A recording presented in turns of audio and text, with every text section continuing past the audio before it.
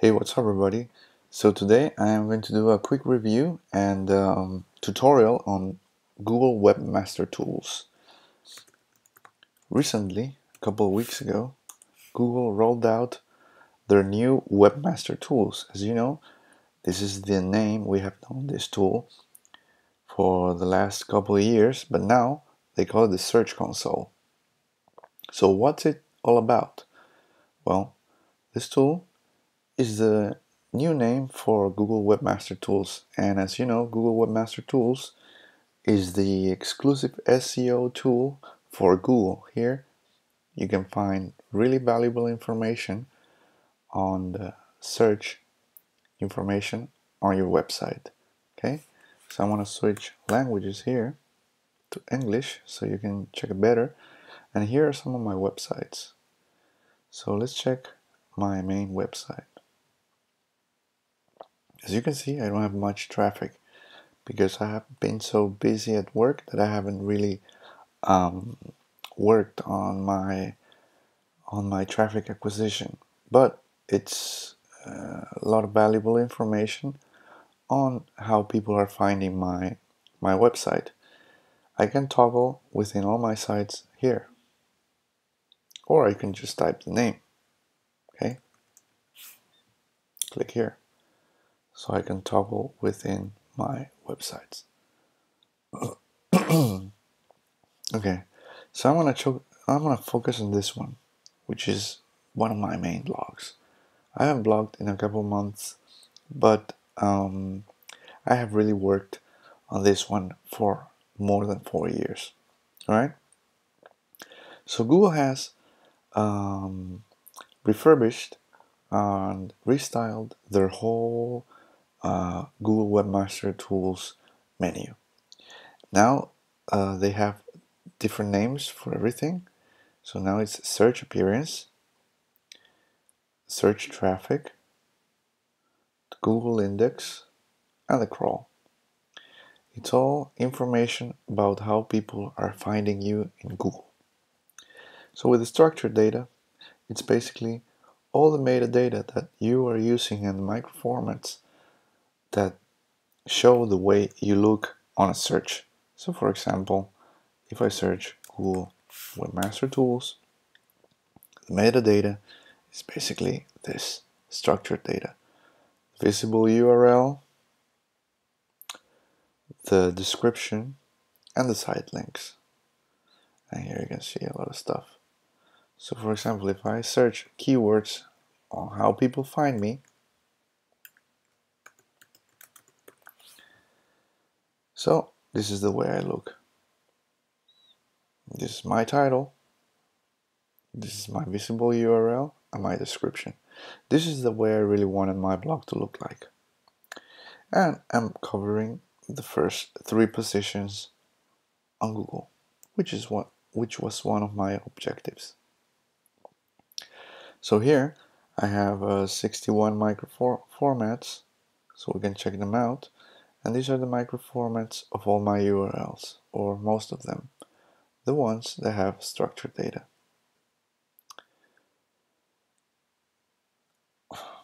So this is the title, this is the item type, and the author name. So we're gonna do a test. Well, it's not working somehow. Gotta check it out. The URL is not a 404. This is the URL, and this is the way it's showing up.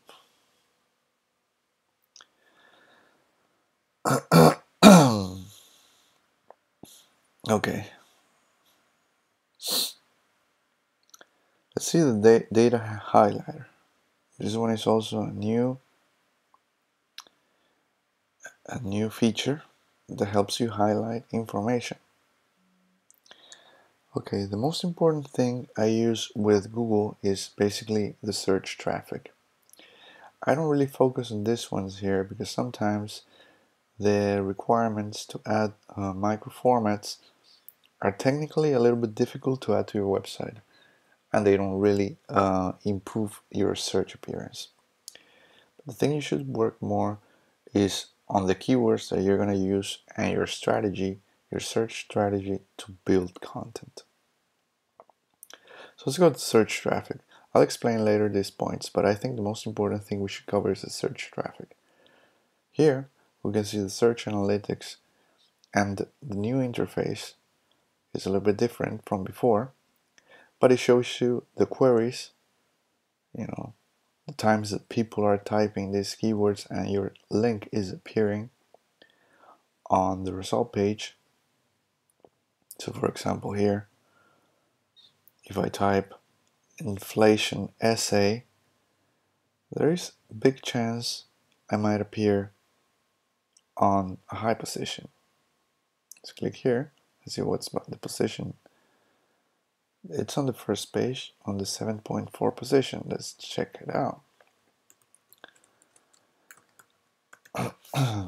So 1, 2, 3, 4, 5, 6, 7, 8, 9, 10. I'm trying to find the link to my website from the Webmaster. Okay, so here I am in the 12th position.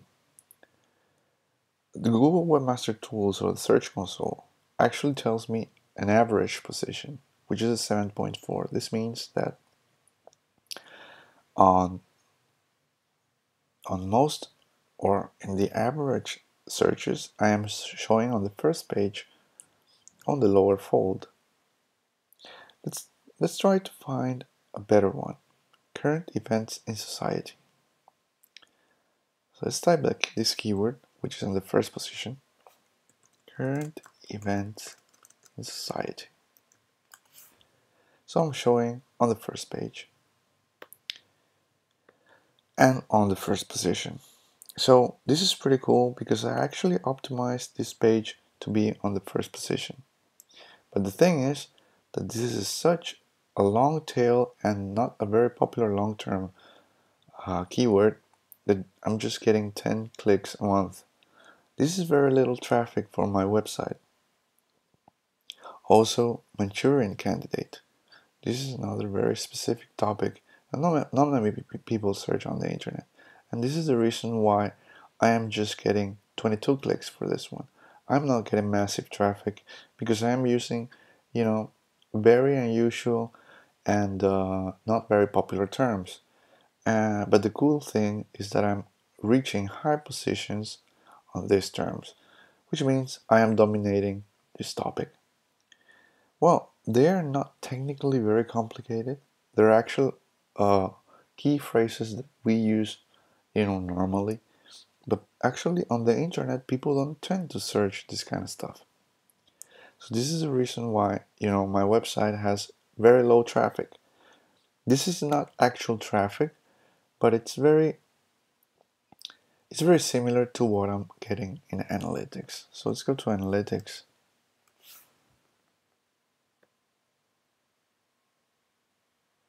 So what I did, I have my website tagged with analytics. I use Ghostery to check my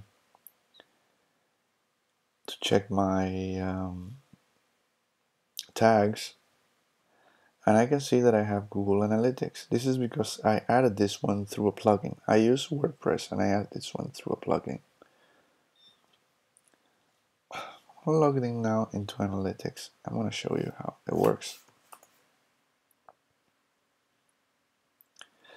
Alright, so let's go to the website.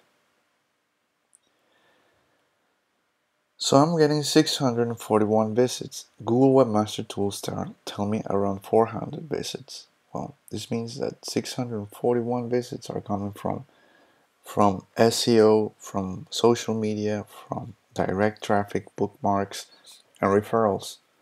I have a couple of links in YouTube, and that traffic doesn't really show here. These are queries people are typing in Google. It's not necessarily referral traffic. So let's see how I am acquiring this traffic. Alright, so as you can see here, my organic traffic is 447.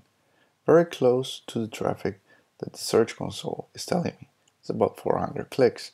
Here, it's 447 sessions. It's very close. I'm getting 100 visits through a referral. These are links in blogs and YouTube. And 84 direct visits. People are actually typing the URL on the internet or using some kind of bookmarks. I'm kind of surprised because I haven't really uploaded any content recently, but I'm getting 84 visits. Let's see where these people are coming from.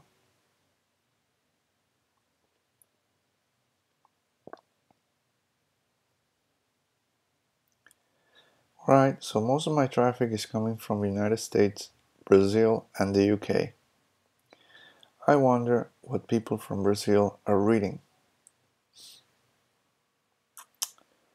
So, to know that, I just go to behavior and then I see the site content. And then I break it down on the dimension, which is the acquisition. Oh, sorry, the behavior. Well, I don't know what it's not showing here.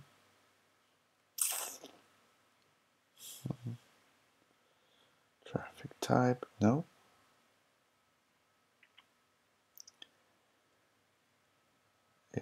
Okay, so I have to go to user. So people from Brazil are actually finding my homepage and this URL.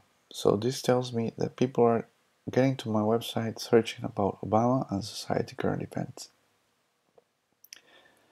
They're staying very little time. It's about 3 minutes.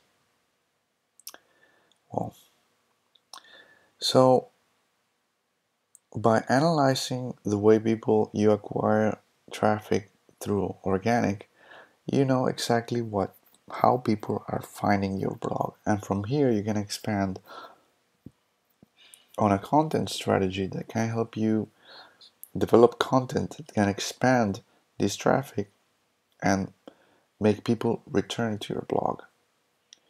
But in my case, I just wrote this article, which is my main article that's driving more traffic, randomly. I just watched a movie and documentary by Alex Jones, and I thought it was interesting to write about it. So I'm going to show you what this article is about. So I go here, I click here, and this is what the article is about. So it's basically quoting a couple of documentaries that talk about Barack Obama being a Manchurian candidate. This is just conspiracy theories, people are interested, and this is a topic that Alex Jones, famous Texan American conspiracy theorist, brought up. And there are a couple of people that have followed that rhetoric, like John Pilger and Webster Tarpley. These are journalists and historians that are very critical on Obama's government. This was a completely random topic that really picked up on the internet with my blog. And as you can see, most of the clicks come from related keywords.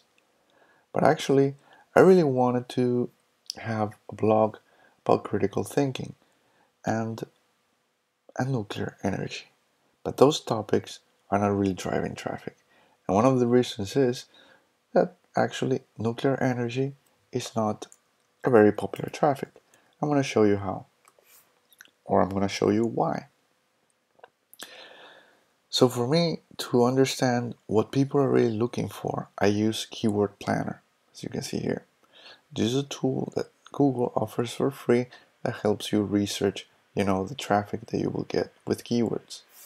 So I'm going to type nuclear energy. I'm not going to type landing page because I want to know the general searches on this term, and I'm not going to type a category. I'm going to use all locations and language in English. So I'm going to see how much traffic I'm getting with nuclear energy. So as you can see, Google does a search and it clusters this keyword term into categories, like these ones. But I really want to know how much traffic does nuclear energy is generating. 74,000 visits worldwide. It's not that many, and because it's a very general topic, I cannot write solely on nuclear energy. So in my case, I'm writing more about renewable energies and the benefits of nuclear energy or the cons of nuclear energy. So as you can see, they don't drive that much traffic. So my blog is just getting a fraction of this global traffic in English, which is very little. But if I type Barack Obama, for example, which is one of the keywords in my key phrase, you will see how much traffic. Barack Obama, just a keyword, is bringing 1 million searches. And Barack Obama Manchurian candidate.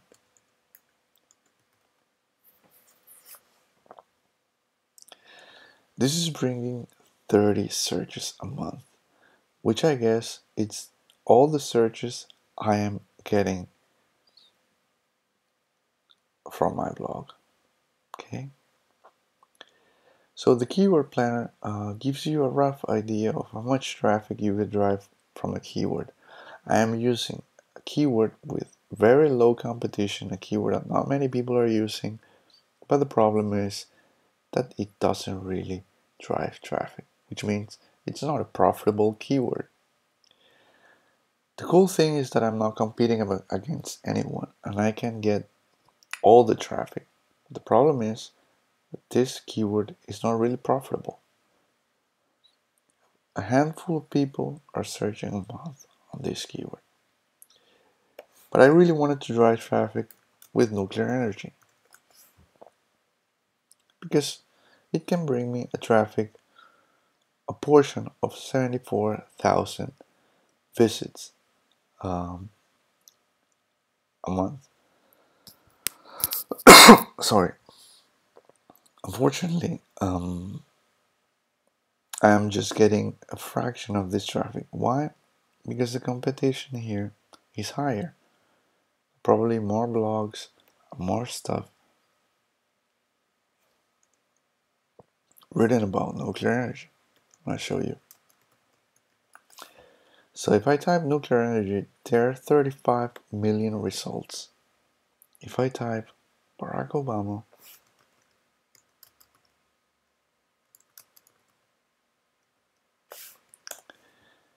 there is only 108,000 results. Meaning that here I have a ton of competition and it's very difficult to find high positions here. Probably with nuclear energy, my blog would show up in a very low position. Let me see.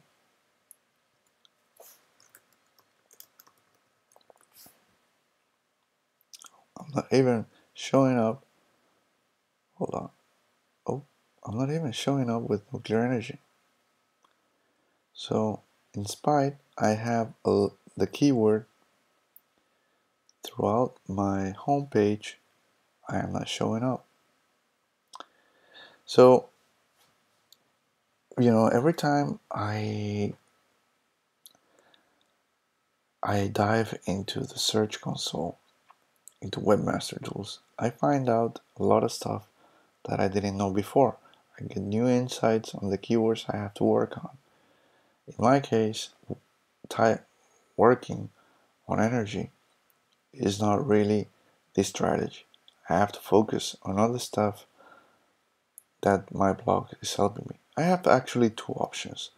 I can continue working on nuclear energy and make my blog more popular, not become solely dependent on SEO traffic, but also work social media and advertising to get more traffic. I can work, all the channels and empower the organic traffic, but that might take me a lot of work. So what I do, I just ride the wave. So basically the wave and tides are telling me that people are focusing on these topics. So what I can do is focus more on current events in society, which is more daily news, um, political news that are happening, events on more current culture and all that stuff that I could write more often, because I can see that the first and second page mostly talk and mostly show me keywords that are related to this. Conspiracy theories are also very popular. Although they are not profitable, they bring traffic to my website. Okay, so the links to my site shows me the backlinks that are driving traffic to my website. So WordPress.com, I got 1,000 links, but this is not a legitimate link. Actually, what I did in forums, when I have an issue with my WordPress blog, I paste the link of the page where I had the problem, and that page links, to my website. Also here, I don't really know what this is. This might be an automatic directory where my link is there. And this is actually an energy website. Here I have 27 links. Well, I'm actually linked to, I have 1,308 links, but basically 1,000 of them are not really valid because people in WordPress are not actually looking for current event news, nuclear energy. These people are looking after support. My blog is nothing to do with that. My most linked content are these ones. Of course, my main domain is linking in WordPress because I always paste the main domain every time I have an issue. And these are the other links that are probably linked from blogs and directories. These are the internal links. I have a ton of them. Manual actions, stuff. If you have problems, web spam, toxic pages linked to you, you could actually request Google to remove the indexation from those pages, and it actually works. International targeting, I don't have anything because I actually want my website to show up in every country. If you're using hreflang, that means that you're localizing your content into a specific country and language. So for example, if you're an online store that only ships to America, you want to have an hreflang tag that links to your country, region, United States, and to the language in English. Because you don't want people in the United States or people in the UK to visit your page and then find out that they cannot buy stuff because it only ships into America. That also happens with news outlets and with other blogs that are with more localized content. The mobile usability, this is a new feature. It actually shows all the problems of your website in mobile. Fortunately, my website is responsive, so I have zero usability issues. So as you can see, it's responsive. I'm using the inspector here to check that my website is actually responsive, and it works perfectly. This is the reason why I have no issues. If you have a website that's not responsive, you'll get all the recommendations and errors here.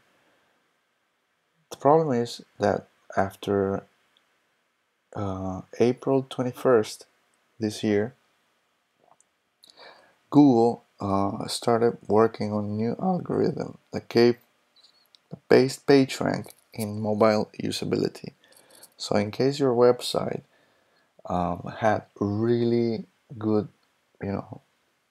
high position and high ranked content in mobile search, but your website was not mobile, Google will start lowering your positions because they find that your website is actually not usable in a mobile device, meaning that your fonts are too small, that your resolution is too high, that that your resolution is not adaptive, that your images are too big, and that your content is very difficult to work on and interactive.